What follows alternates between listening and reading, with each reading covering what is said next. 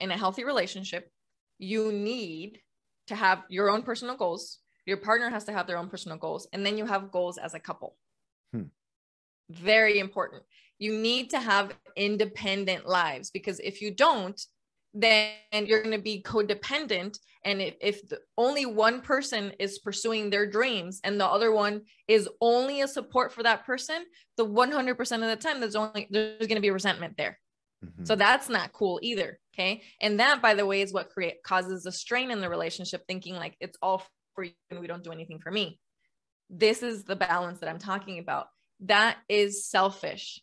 It's never, it can't always be. Is it going to be maybe for a temporary basis? Maybe when, the baby was just born and maybe she wants to take a 6-month break, or maybe he wants to take a 6-month break and they do that for a little bit. Yes. But this whole thing of like, for an entire decade, we only do what you want to do and I don't get to do what I want to do. That's BS. That's selfish.